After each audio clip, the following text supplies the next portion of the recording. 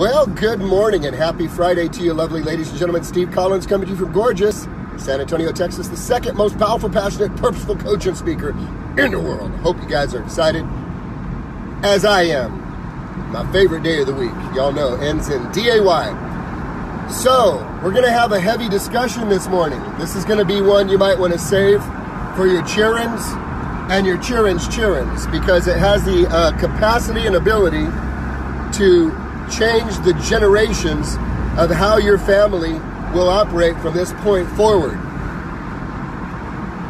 It has the potential.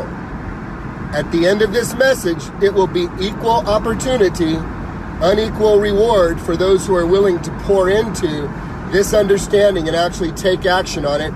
As in all things we say regularly, knowledge is not power. I'm sorry, the incarnate word lied to you. Knowledge is not power. You can graduate from MIT with a PhD, magna cum laude, and then go play video games in your parents' basement for 19 years, and your knowledge means nothing. Knowledge is only potential power, the potential unlocked when you take action. Let's gather the subject this morning, shall we? Let's traverse it. It's a controversial one, and those of you know me, I love to address sacred cows, especially with church folk. All right, now, you ready? Do you have an attitude about money? Do you have an attitude about money? Well, that's a loaded question, because the truth of the matter is, the fact of the matter is, you do have an attitude about money. You may not acknowledge it as an attitude, simply defined as a way of thinking towards that creates feelings about. Let me say that again. A way of thinking towards that creates feelings about. You have an attitude about money, and here's what is fascinating. Money has an attitude about you. Money has an attitude about you. And here's the shocking truth. The attitude money has about you is exactly the attitude you have about money. What does that mean? Well, first of all, let's go back to the genesis of this, the beginning of this concept. When you were born into a, I hope, loving family, you were raised around people who had a certain attitude about money. You went to a school with people who had a certain attitude about money. You were educated by teachers who had a certain attitude about money. Now, unless you were in a very high growth environment, and unless you are surrounded by incredible focus on personal growth and personal development and spiritual leadership and discipleship, unless you are intentionally in that environment being raised that way, then guess what? You adopted the attitude about money of those around you, and you still have it to this day, 99% of the time. A lot of you do not realize this. For those of you that watched the movie The Ten Commandments years and years ago with Charlton Heston, you know, where he split the Red Sea, that whole thing, the 10 plagues.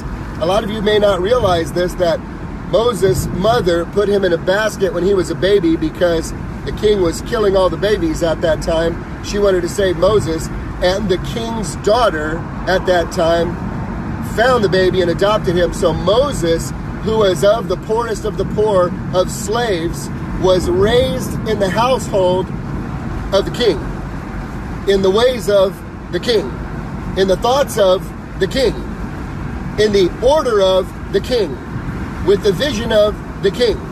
Moses, the poorest of poor slave, was raised in a household around abundance. Many of y'all did not know that. That's what made it so challenging when he came back and addressed Pharaoh and said, "Let my people go," because Pharaoh was his half-brother. Pharaoh was his half-brother. So when we look at this, here's what we realize, that like Zig Ziglar said, you are where you are and what you are because of what has gone into your mind. In this instance this morning, in reference to money, you are where you are and what you are because of what has gone into mind. And if you want to change where you are and what you are, you must change what goes into your mind. It all begins with your thoughts and attitudes. Your thoughts towards and feelings about create your attitude around money. Okay, are you ready for this? Here's where it's going to get tight and all right, so y'all guys better buckle down. If you have an issue with abundant finances have an issue with you. If you are focused on what you lack is focusing on you. If you are constantly having conversations about what you do not have, you will be getting more of not having enough. There are conversations of abundance and there are conversations of lack and scarcity. And if you are not aware, which my intention this morning is to bring awareness to you, if you are not aware of this, you are continuing to rehearse the same thing over and over, kind of like the old records, the vinyls of the old days that used to have a little scratch on it that would go, na na na, boop, na na na, boop, na na na. You're playing the same record over and over again. And you're shocked that you're not getting different results. And isn't that the definition of insanity? Doing the same thing over and over again, expecting different results. Well, ladies and gentlemen, how do you change your attitude about money? Well, you look at it, and what was the catalyst that got me focused on this subject? Yesterday, my mother, who is a school nurse for South San Antonio when I was growing up as a child, attended my son's 5th grade graduation yesterday, and they had people on violins and arts and choir, and she leaned over to me and she said, you know, mijo, it's such a shame that the children in the schools where I served didn't have this opportunity.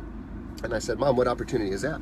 And she said, the opportunity to explore the arts and these instruments. And I said, well, what do you think the issue was, Mom? And she said, it was simple, it was finances.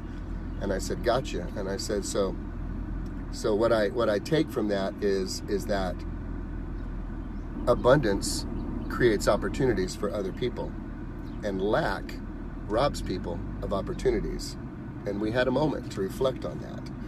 Gary Keller says it this way, the founder of Keller Williams: money is good for the good it can do. Okay, and I know everybody's got weirdness about money, and that's why I want to go deep into it this morning. You know people who adjust their halo and tell you, but you know, the Bible says money is the root of all kinds of evils. You have to slap them in their forehead, straighten out their little halo and say, that tain't at all what the Bible says. It says the love of money is the root of all kinds of evil. The love of money. You see, where people screw it up is where they love money and use people instead of doing it the right way. You love people and use money. So money is available to all people. It is available to you in direct proportion to the value that you bring to others. And by the way, you can ask yourself questions if you need more money.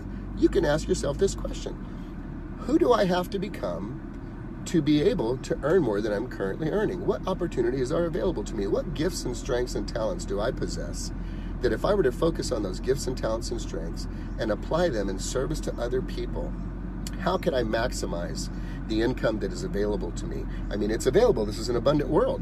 How can I maximize that?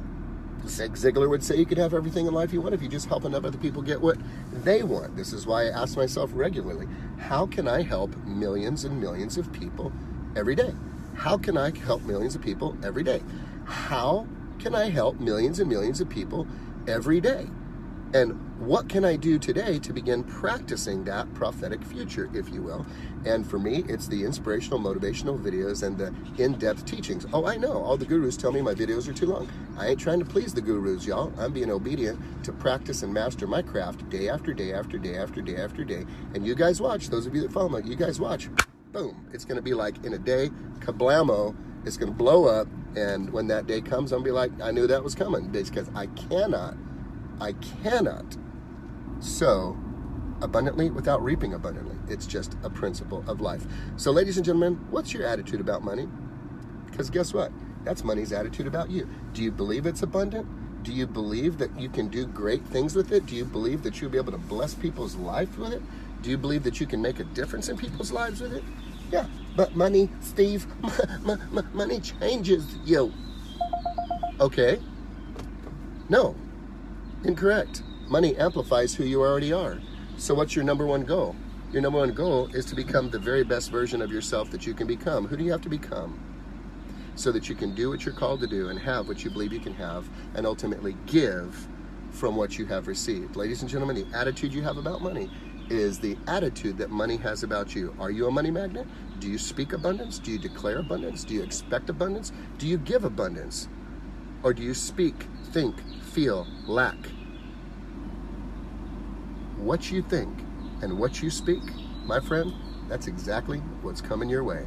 Thank God today that you have the ability to do what Zig Ziglar said. If you are where you are and what you are right now is a result of what has gone into your mind. If you want to change where you are and what you are, you must change what goes into your mind. And I end with this final little scripture. Everybody goes, yes, but Jesus said, it says in the Bible, it is easier for a camel to pass through an eye of a needle than for a rich man to enter the kingdom. Absolutely. And there was an evident story of a rich young lawyer who could not do that. And it was a very sad thing. It's hard for a rich man to enter the kingdom. But you know what? If you get yourself right, it ain't hard at all to take a kingdom man and put money on him or her, because he'll know what to do with it. Have a great day, guys.